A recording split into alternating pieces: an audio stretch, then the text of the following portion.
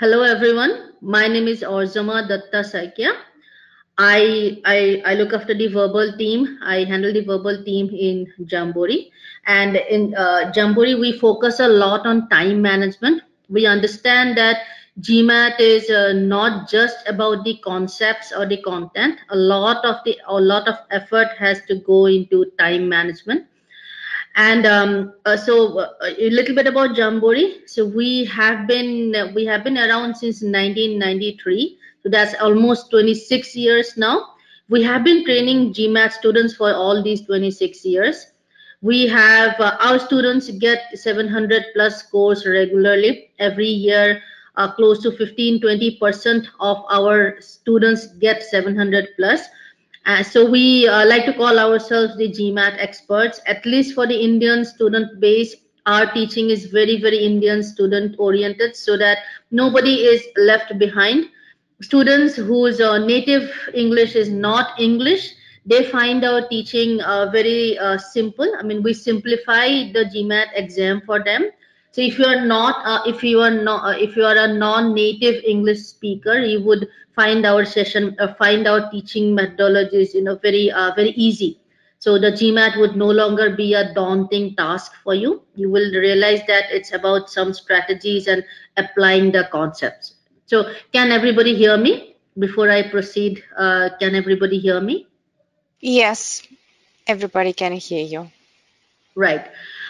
So today I would give you some tips. I would start with some strategies, and then I would like to run this in workshop style. That means it will not just be me speaking. I would put up questions and I would ask you guys to solve those questions. Then I would explain those to you. So it's always best if you learn through practice instead of just learning theoretically. All right. So I'm sure all of you know about the GMAT exam. So the time distribution. So in the verbal section, there are 36 questions. Approximately 13 of them are RC, or like reading comprehension questions. So around 12 are sentence correction questions, and 11 are critical reasoning questions. So the time required to solve an RC question does not have to be the same as the time that you need to solve an SC question, or a time required to solve a CR question is also not the same. So these three different types of questions, they require different times. So that's what I would like you to appreciate. So you have 65 minutes to solve these 36 questions. You have less than 2 minutes per question, which is very less time. And this 2 minutes doesn't even include the time that you would need to read the passages. Okay, so these 13 RC passages, that's spread over that's spread over around 4 passages, right? So approximately 4 to 5 passages. 13 questions are spread over 4 to 5 passages, and this 2 minutes per question does not include the time that you would need to read the passages. So in reality, you have actually far fewer minutes to solve per question. All right. Okay, just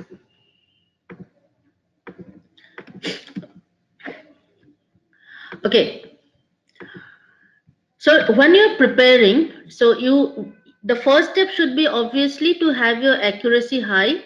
You should know all the concepts. You should learn all the concepts. The official guide is a great place to start.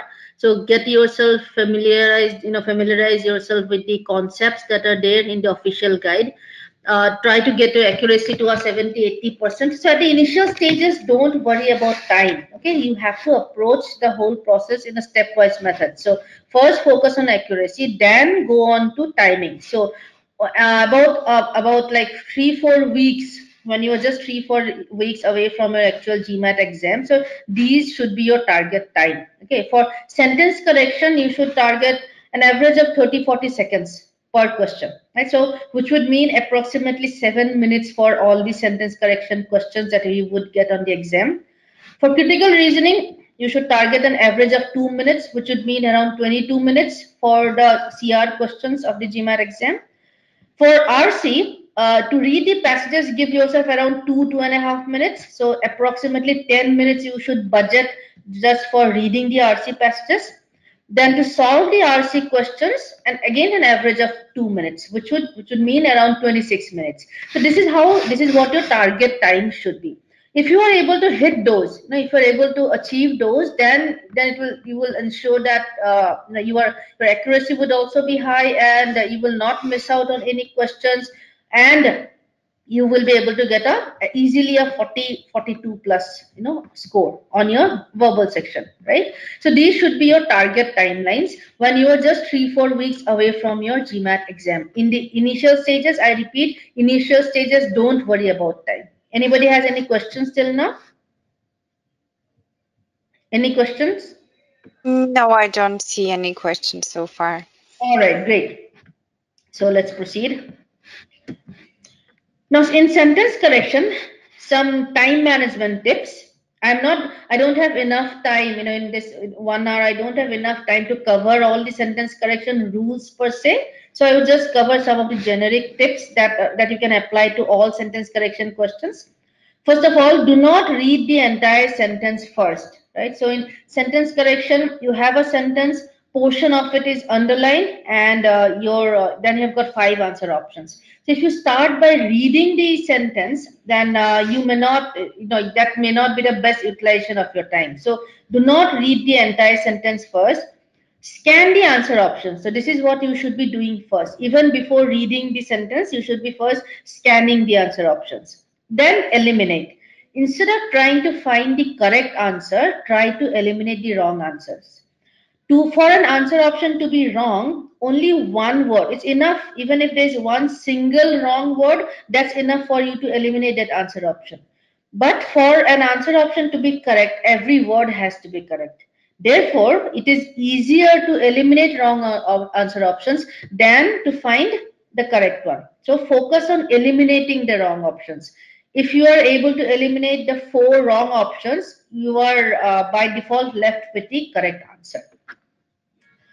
Know the rules and indicators. So what I mean by this is that in the official guide, if you go to the official guide, you will know what rules are getting tested for the sentence correction section. Then what are the indicators? For instance, there are about 50-60 rules that are tested on the GMAT exam. Just knowing those rules is not enough. You should know how to decide, which rule to check out first.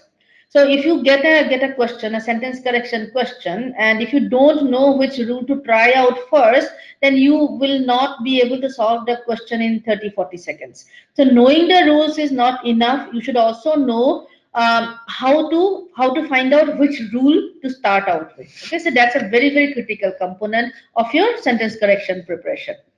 All right.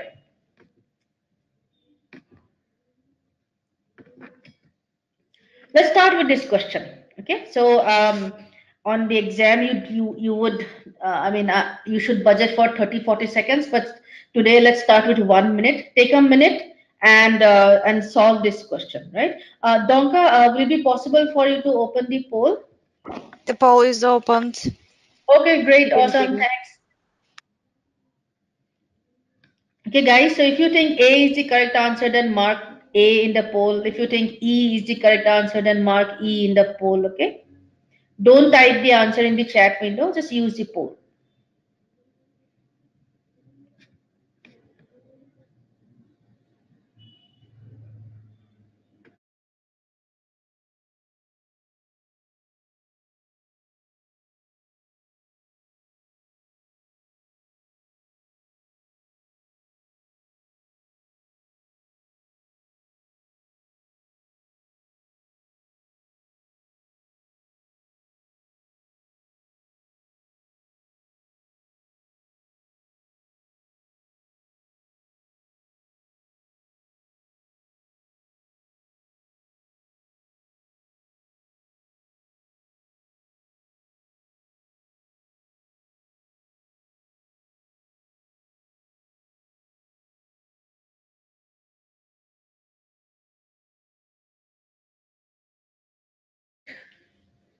Donka, I think people cannot see the screen when the poll is enabled. Is that so? You can see now the sentence. You can see the question and the answers now. Right, right, right. All right, guys. Let's drop the poll. So type in your answers in the chat window itself.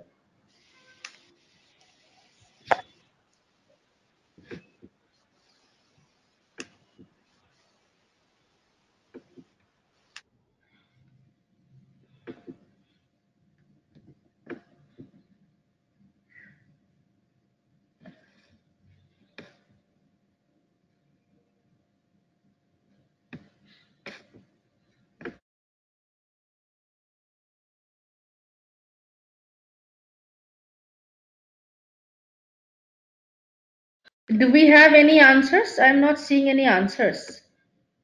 Are there? Well, we have the majority of answers are C, and we have only two Bs. Okay, all right. So, so unfortunately, all of you are wrong. So let's see. Um, Now, in this question, as I mentioned, don't read the sentence first. So don't waste time reading this. Look at the answer options first. That for day it too. Okay, so initial portions. You don't even have to read all of them, right? So that day enforce, enforcing, enforce, enforce. So there is a so you have got few mix of errors. So now let's see. Let's now when you read the answer, sentence also, just start with the word before the underlined portion. So you have the word or here. Now or and these are the words which indicate parallel construction. So A or B. Let's say so A or B. Now A and B have to be parallel. Okay. So definitely this is the B portion. So let's go and see what A is. Only then I can check for parallelism, right? And for me to be able to do that, I will have to read the entire sentence. So I read, under the don't any word that is starting with capital letter, don't waste time reading it. Just say under the SDWA, the again. Don't worry about reading the whole thing. GMAT does this. They'll just give you some really difficult words to try and confuse you. But you don't have to fall into that trap. Just read the initials. Any word starting with capital letters, it's a name. It's a name of a thing, person, place, and there is not going to be any error with it. Okay, so just read the initials. So under the SDWA, the EPA is required either, okay, now we see either or. So which is a pair, right? Either or is a pair. Now either or, when you see either or, so there, whatever comes after either will also have to come after or. So after either, if you have a noun, after or, immediately after or, you need a noun. After either, if you have a verb, then after or, you also need to have a verb. After either, if you have a preposition, after or, you also need to have a preposition. So let's see. Now this is how you check for parallel construction. Either to is what? To is a preposition, right? To approve, preposition and verb. So after either, you have got preposition and verb. So after or, you need a preposition, right? So that is not a preposition. For is a preposition, okay. I'm okay with this. But enforcing, it is not approving, right? It is not the ing form of the verb. Therefore, this is not parallel. They is not a preposition, so it is out. It is also not a preposition. So E is your correct answer. To is a preposition and enforce is a verb. So this is how you get the correct answer. Did you note that we didn't even read all of this? We didn't even need to read all of this. Once we spotted the pair either or, then I just checked for simple parallelism, and I got the correct answer. Everybody clear? Did you guys understand this? Yes, and we started receiving correct answers through the explanation. Okay, that's good. That's good. All right. I'm struggling with this pen tool, but all right. Okay. Okay, let's do this. One more question.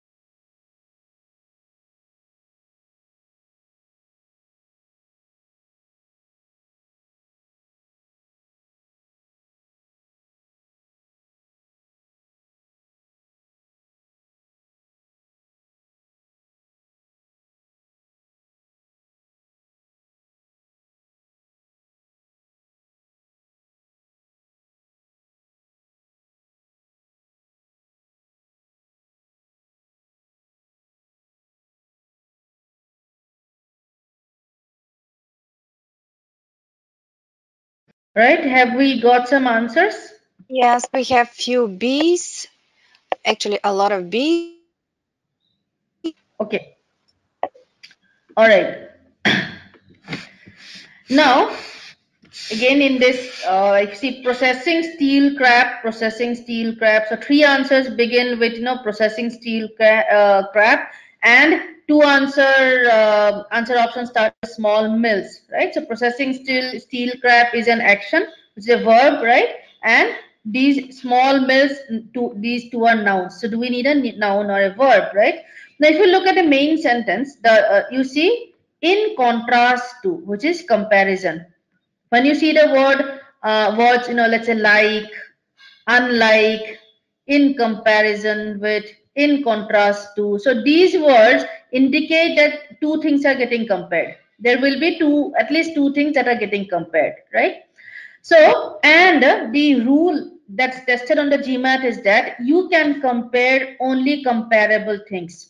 So I can compare an apple with a mango, or with a food item, but I will not be able to compare an apple with a human being or with a car, let's say. Okay, so only comparable things can be compared, which is like really great. So sentences are usually structured like this, in contrast to, like, unlike, etc. So the sentence will go on, then there is going to be a comma, and the sentence will end, right? So the whatever is coming after like, unlike, in contrast to, is getting compared with whatever is coming after the comma. So these two things you have to check whether they are comparable or not. You don't have to bother about what is this rest of the thing. To see whether the items are comparable or not, you just check the words immediately after, in contrast to, go find the comma and compare it with like whatever is coming immediately after the comma. In this case, in contrast to large steel plants. Okay, so you can now, where is the comma in this sentence? This is the comma, just right before the underlined portion. So after the comma, I need something that can be compared with large steel plants.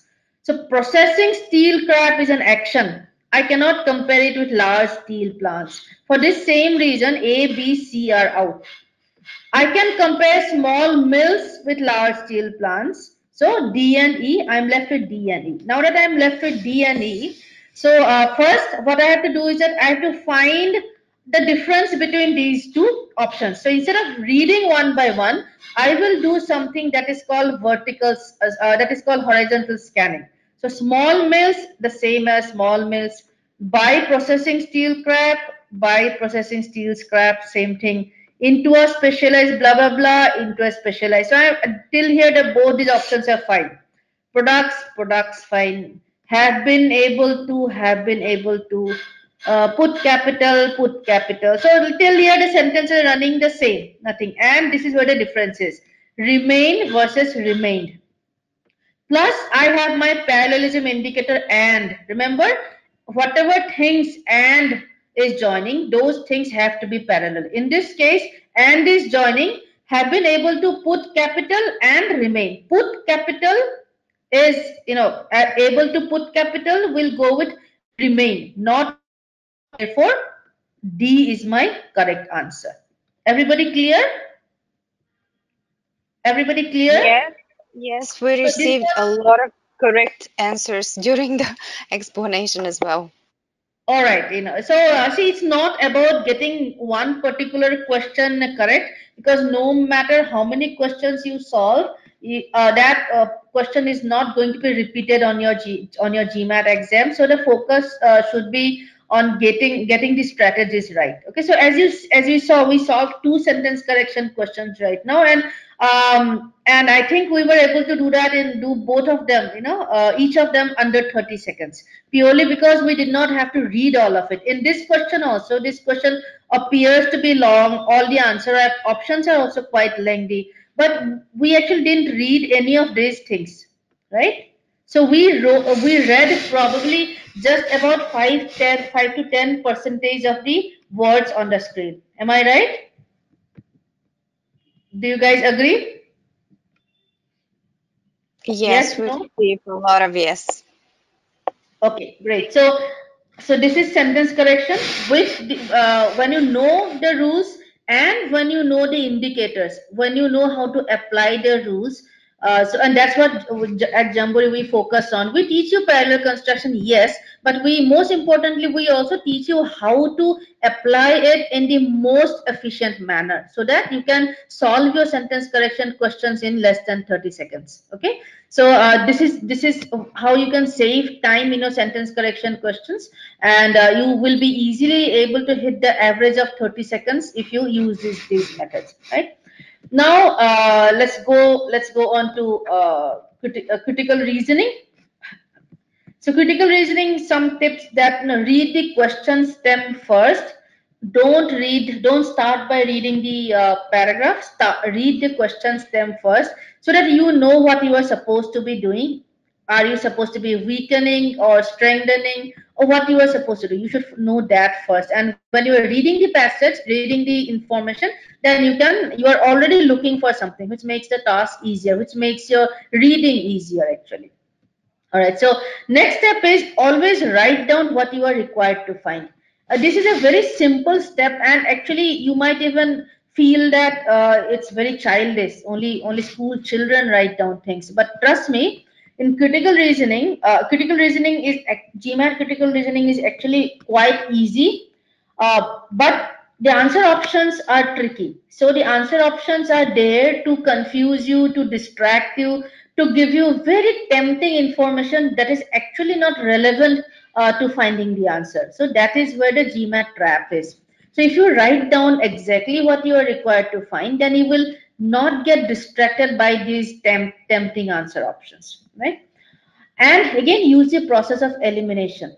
Do not try to find the correct answer. Try to eliminate. If you are able to eliminate wrong the four wrong answer options, whatever is left is your correct answer. Okay, and now another point is that know the elimination rules. In sentence correction, it's easy. It's based on grammar, right? Grammar rules are the elimination rules. But in critical reasoning, there are some very specific forms, very specific, traps that GMAT gives you in answer options. So those are the elimination rules. So you should know these rules. So all right, so let's start with this question. As I mentioned, just read the question stem first. So this is called the question stem, right? This is the paragraph and this is the question stem. First, read the question stem. So you know that this is a weakening question. You have to weaken the argument. So when you are reading, also you have that mindset. You are in that frame of mind. So let's take 2 minutes and solve this question. Actually, your target should be around 1.5 minutes, but like today, let's try with a 2 minute window and see.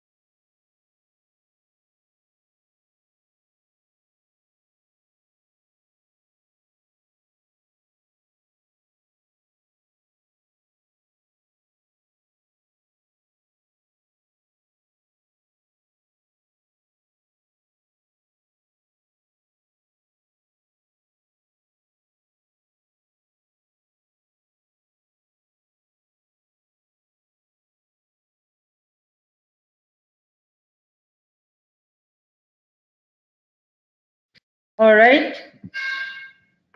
Well, we have a lot of A's and a lot of C's.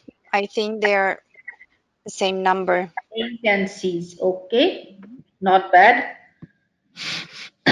Right. Let's read. Okay. You know you are going to, you have to weaken it. So what are the facts? So in critical reasoning question, there are data. You know, you have got data, which we call facts, and they are undisputable. So you cannot weaken the facts, right? So a physically active lifestyle has been shown to help increase longevity. So now you cannot weaken by saying that it does not increase longevity, right? So this is data, this is facts. So you cannot weaken by refuting this. Okay. In the Vistar region of Bellaria, the average age at death is considerably higher than in any other part of that country. So this is the second fact. Again, you cannot go against this. You cannot weaken by weakening facts, right? By negating facts. That is a strict no-no. That is, if any answer option goes against the given facts, you have to eliminate that answer option. Vistar is the only mountainous part of Bellaria. This is another fact. You cannot say that Vistar is not mountainous. Okay. A mountainous terrain makes even basic activities, such basic activities as walking, relatively strenuous. It essentially imposes a physically active lifestyle on people. So, this is also a fact. So, lots of facts. Clearly, this circumstance explains the long lives of people in Vistar. So, this is what you have to weaken. So you have to weaken. How do you weaken? You have to weaken by saying that any answer option that says that physically active lifestyle is not responsible for long lives of people in Vistar. Okay, so you write it down. That just some kind of short form, physically active lifestyle. So physical activity is not equal to like Vistar longevity, right? Any answer option that says this. This is what I mean by writing down what you need your answer option to do, right? So physical activity not responsible, not equal to Vistar longevity. Okay. So I think there's a question, but I will take the question once I'm done with this one, right? All right. So let's look at the answer options. Option A says in Bellaria. All right. So now moment I see in Bellaria, all medical blah blah blah. I don't care. Why? Now this is what I mean by learn to eliminate the what are the elimination rules. So the question is about Vistar region of Bellaria. Vistar is the only mountainous part of Bellaria. So if something is applicable to all of Bellaria, it does not explain why people in Vistar have long lives.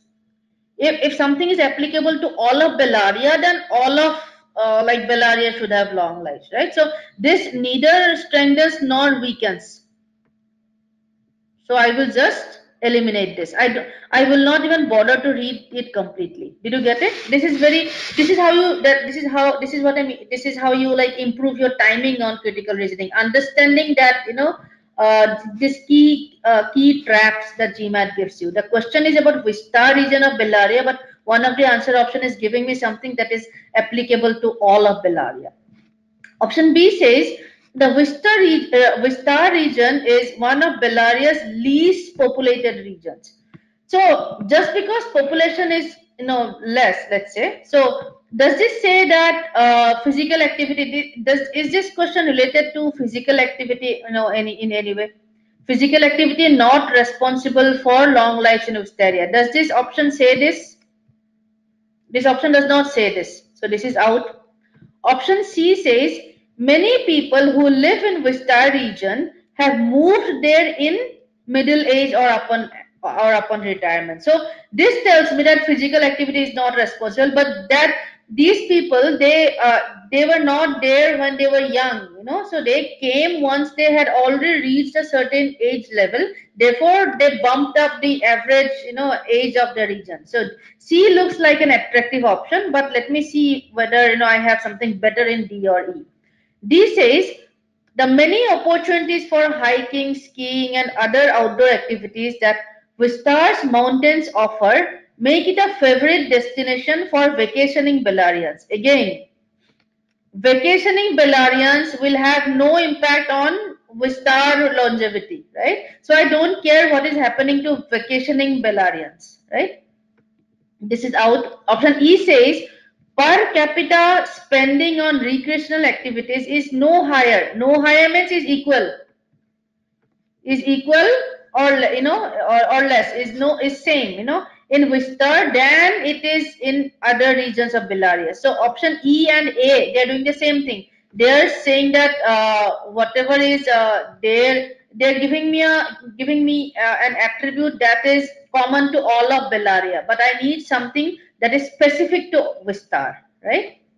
Therefore, my correct answer is C.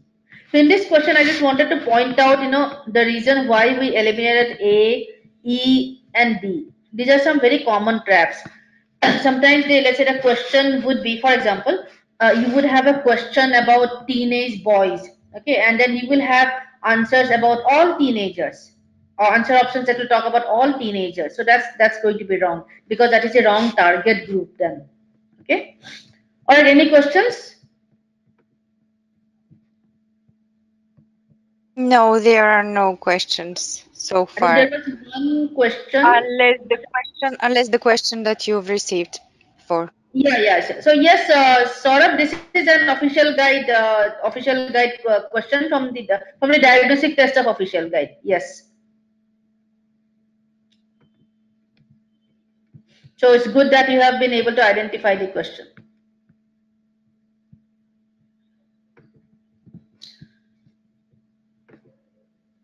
Okay, let's try to solve another CR question.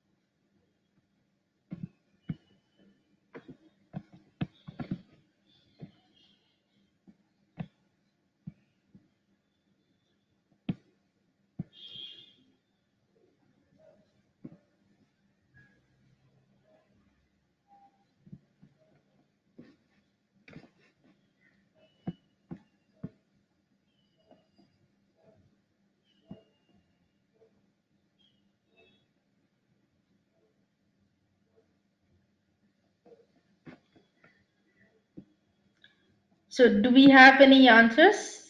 Yes, well, actually, we have a lot of different answers, but the majority of answers are D. We have 1E, 1A, and 1B as well. Okay. All right.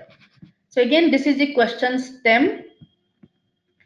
Which of the following, if true, would be least appropriate to use as support for the conclusion drawn by the anthropologist? So let's read the question. From bone enlargements that are commonly found on the ulnar bones of the forearms of Ice Age human skeletons, anthropologists have drawn the conclusion that Ice Age humans. So this is the conclusion. Drawn the conclusion that Ice Age humans represented by those skeletons frequently hunted by throwing spears. The bone enlargements, the anthropologists believe, resulted from the stress of habitual throwing. Okay, so there are actually two. This belief is also kind of like a conclusion. So there are two things. They have found some skeletons, the bone enlargements. They had bone enlargements on a particular bone, right? And anthropologists believe that that was from habitual throwing. Okay, and why did this throwing happen? So based on this, they kind of guessed that they were probably hunters. They were mostly, they were hunting by spears. So there are a couple of conclusions here, right? And the in this question, you have to eliminate because it's least appropriate. So you have to eliminate something that will support the conclusion. So if any answer option says that that these people, Ice Age people, so they were hunters. Any answer option that says they were Ice Age people were hunters, so you'll have to eliminate them. Ice Age humans were hunters, so you eliminate them. If you find any answer option that says that throwing of spears led to bone enlargement, you eliminate them. So anything that is supporting, you have to eliminate. So instead of trying to find which least supports, we use a different kind of strategy. We are going to eliminate anything that supports. Did you understand? Instead of trying to find something that supports least, right, we are going to eliminate any answer option that supports. So that will make our task easier. This is how you simplify the question for yourself. Okay, humans typically favor one arm over the other when throwing, and Ice Age human skeletons have enlargements on the ulnar bone of only one arm. So this proves that they were throwing, right? So and throwing led to no. So this agreed with one of the conclusions of the anthropologist. So I'm going to eliminate this. Anything that supports the anthropologist, we have to eliminate. Then we'll be left with whatever we are left with. Right? That is the correct answer. Then such enlargements on the ulnar bone do not appear on skeletons from other human cultures of the same time period whose diets are believed to have been mainly vegetarian. Because they were vegetarian, that means they were not hunting. Okay, therefore there are no such enlargements. So this is also supporting what the anthropologists are saying. So this is also not going to be my correct answer. Option C says cave paintings dating from approximately the same time period and located not far from where the skeletons were found show hunters carrying and throwing spears. Alright, so this supports that most of the people were hunters, that they frequently hunted. So it is also supporting the anthropologist. So this is out. I have to eliminate the answer options that support the anthropologist. Damaged bones in the skeletons show evidence of diseases that are believed to have afflicted most people living during the Ice Age. So this does not tell me anything about hunting, about bone enlargement. So I'm not able to eliminate this. So I will stick with this. Option E says 20th century athletes who use a throwing motion similar to that of a hunter throwing a spear often develop enlargements on the ulnar bones similar to those detected on the Ice Age skeletons. So this is supporting this part, that yes, the enlargements happen because of habitual throwing. So I will eliminate E. So my correct answer by default becomes D. So this question, easiest way to solve this question is to simplify the requirement for yourself. Instead of finding out what would be the least appropriate, would that would be the least appropriate to use as support, Instead, eliminate the answer options that would support. Did you get it? Everybody clear? Yes, we have answers. All right, Yes. great. So there is also a question before I go to the next part. So there was a question for me which said, this is from Saurav. He said, I always get stuck in CR and RC when something is from biology, when something is biology related. What should I do? So my simple advice is that stop worrying about the topic. Is maybe you don't like biology and therefore whenever you are reading it, you already have a mental block. You already go in with a certain fear. So that is the worst thing that anybody can do. Remember, you do not have the luxury of liking or disliking a particular topic. You have to solve whatever question is thrown at you, right? So let go of your likes and dislikes. Just because you like something does not mean, like a topic, let's say you like history, just because you like history does not mean that you are going to get history related questions more correct, right?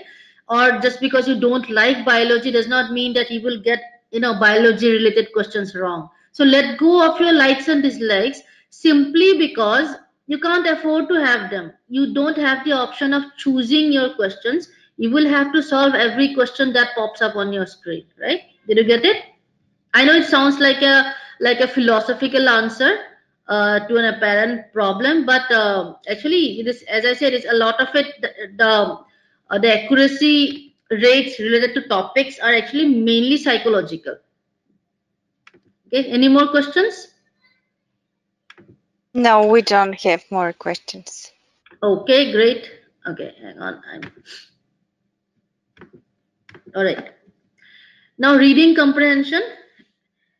Reading comprehension is one section where, I mean, I don't know about you guys, but a lot of our students, most of the time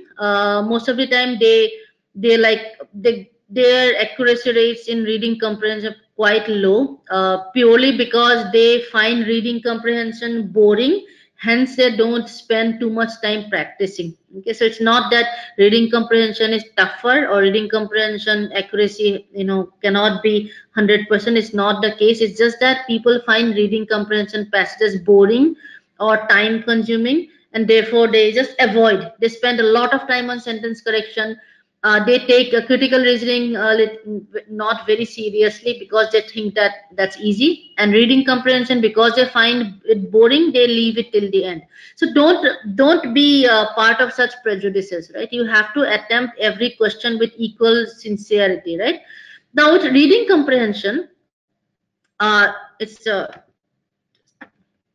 read the passage carefully. So, reading an RC passage is different from reading an article online or reading a book. Okay, reading a GMAT passage is about anticipating what is going to be there next. Okay, so taking clues from words, taking clues from like taking clues about the tone of the author from the words that he is using, etc., etc. So read the passage carefully. Learn to eliminate wrong options, right? That is very important. And ultimately, it's if you eliminate, if you know how to eliminate correctly, you will get to the correct answer. So this is a passage, so we will not do all the questions associated with this passage, but I just want you to first read the passage. So this is a short passage, so you should take only about a minute and a half. The longer passages more time, but this only about a minute and a half, right? Okay, so you read it first on your own. When you are done, just type in done in the chat window. Then I will walk you through the passage showing what you should have taken note of.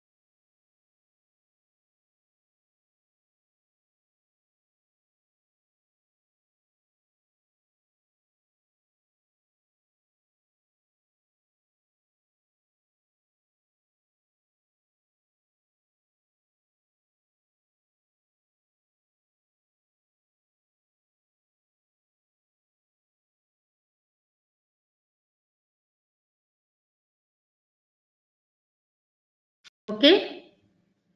Most of the people, they say they're ready. They're done. All right. Okay, great.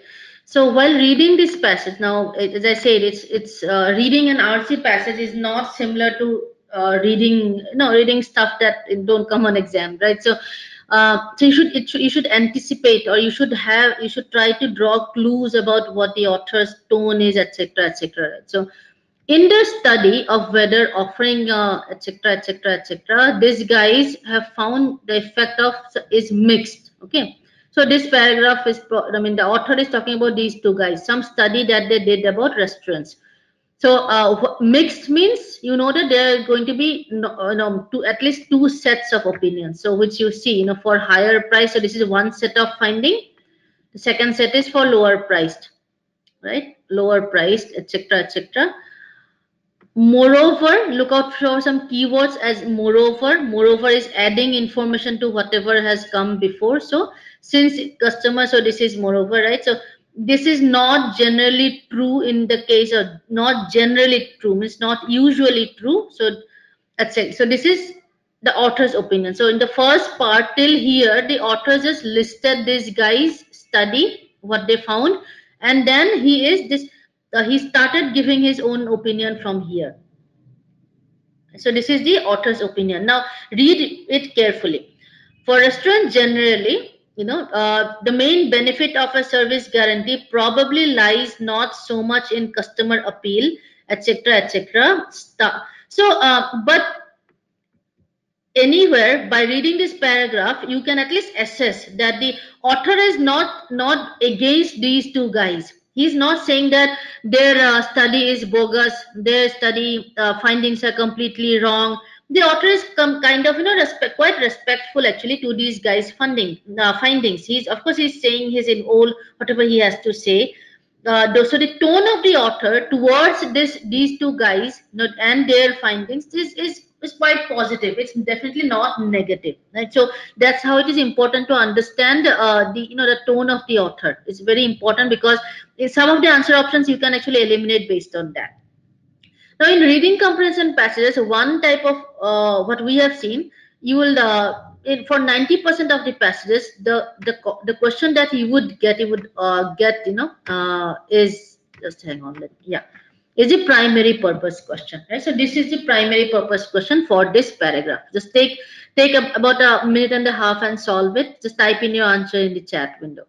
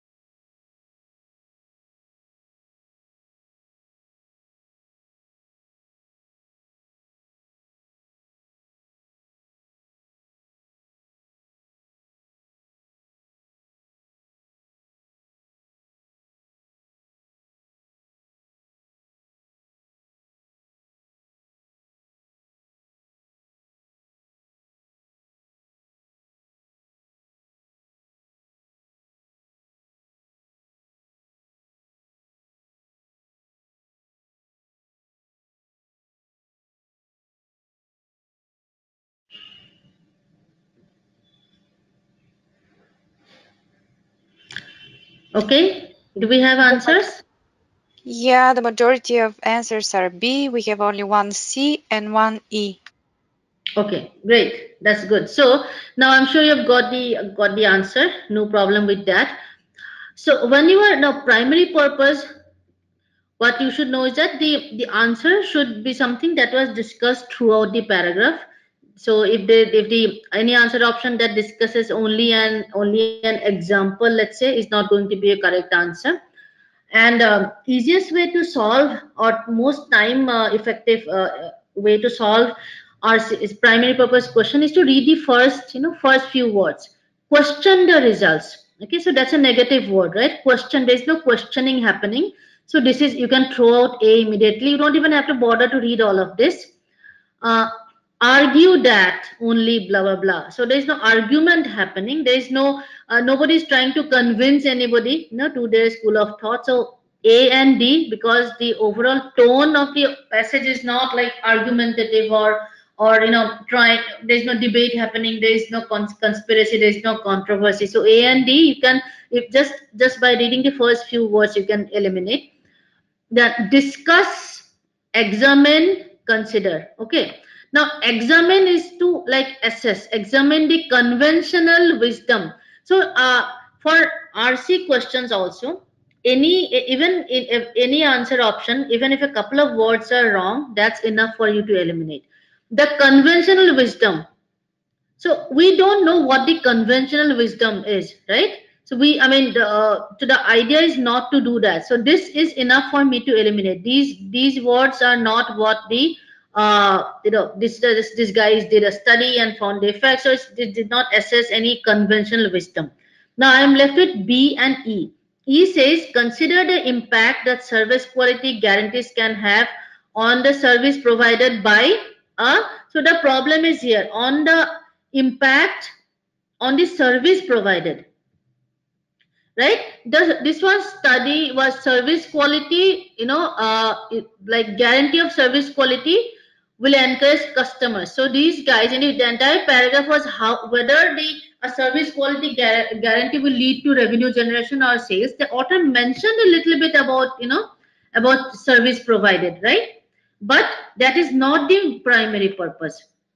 By default, B is your best fit answer. It says discuss potential advantages and disadvantages. So yes, most of it is advantages, but we do have a certain disadvantage that was mentioned, that there's a negative impact. So yes, they did discuss all the possible positive and negative impacts of service quality guarantees.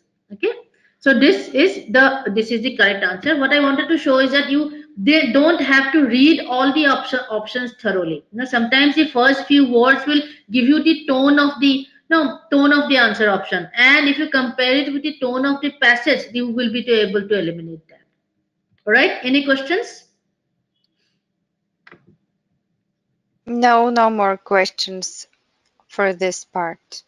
All right. So I had a couple of questions that there was one question about how many short and how many large. So you mean long, probably long RC comes. So there is no fixed. Nobody knows that.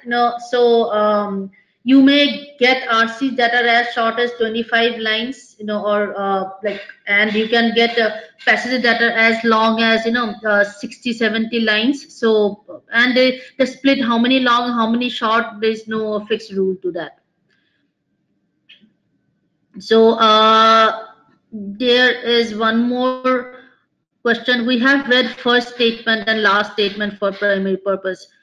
Okay, so you can do that. I mean, the first sentence, last sentence, you will get a brief idea. But if you read, you will anyway be reading the entire paragraph, right? So you will be anyway better, placed to answer the question. But yes, very often reading, if you don't have the time, if you want to go to, so reading the first sentence of the passage, reading the first sentence of the first paragraph, the last sentence of the last paragraph, and first sentence of the last paragraph would help. Any other questions? No, we have a request from a candidate to review again the first slide for the reading comprehension, but probably when you finish with all the questions related to the text. Right. So, this was all my content. I'm done with the content. So, in case you guys want a more elaborate session or some free trial or some more videos that handle to deal with some more concepts, etc., please write to us at this email ID online at jamboreeeducation.com. If you want a free trial to our online product, just write to us at this. So we have lots of videos to explain a lot of the strategies. I barely scratched the surface of all the techniques and concepts, because covering all three SC, CR, and RC in an hour session is definitely a stretch, right? So please feel free to write to us at this email ID. If you need free trial, if you need a free trial of our online product, please write to us on this email ID. Any other questions, anybody?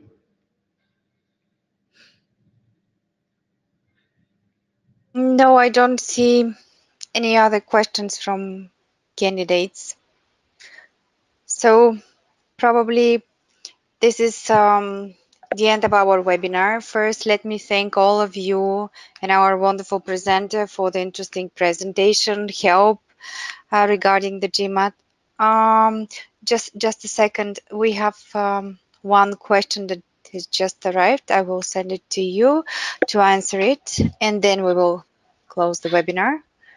So, I would recommend. So, you said that you are a student of Jamboree and you're struggling with RC. I would recommend you. I think this is not the right forum to have this conversation. I would recommend you to meet your faculty in person, or if you are an online student, then again you can ask your online coordinator to fix up your doubt session with a faculty. You can do that.